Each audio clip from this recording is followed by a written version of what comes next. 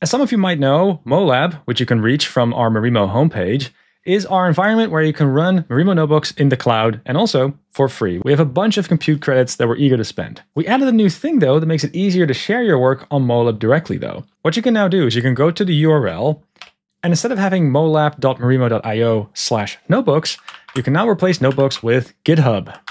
And when you go there, you get to a page where you can input any notebook that is hosted on GitHub. This can be a Marimo notebook or a Jupyter notebook for that matter. And then we will handle all the conversion to get it running on molab. So here's one example from the PyMC examples repository. I'm just going to copy that URL. Then I'll just paste that in here. And you'll notice that the moment that I do that, some things appear at the bottom. The first cell is some HTML that got generated. And if you wanted to copy it, you can just click here.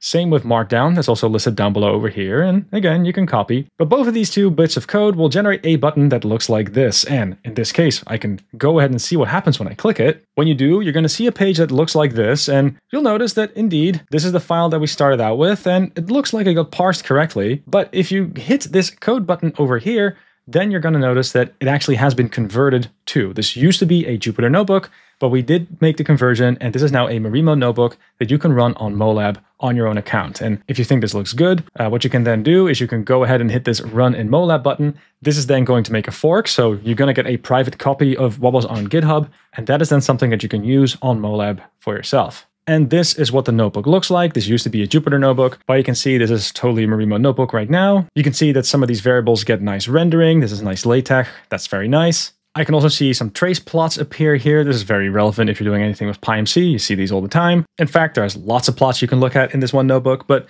the thing that's specifically interesting here is that for a project like PyMC, they have dependencies that won't run in Pyodide. So you wouldn't be able to put this in the front end even if you wanted to. But even if you were able to do it, it'd probably still be a painful experience simply because this demo is very compute intensive. It's really nice to be able to attach a Python backend just to run through all these numbers. And this is also why we made molab. You can now have Marimo notebooks that run in the browser using a Python backend that we spin up for you. But the main thing that's really new and exciting here is that we are making it easier for you to run notebooks that are hosted on GitHub onto molab, even if they're made with Jupyter. In the case of Jupyter, we might change the file a little bit to make sure it's Marimo compatible, but we do our absolute best to make sure that it will run automatically. And also a fun fact, that button that was generated, you can put that on the docs, like what the people over at PyMC did. If you go to the example section of their documentation page, you will notice that there is now also a Open in Molab button that you can go ahead and click. So if you are an open source project and you're interested in having this for your own site, just know that you can go to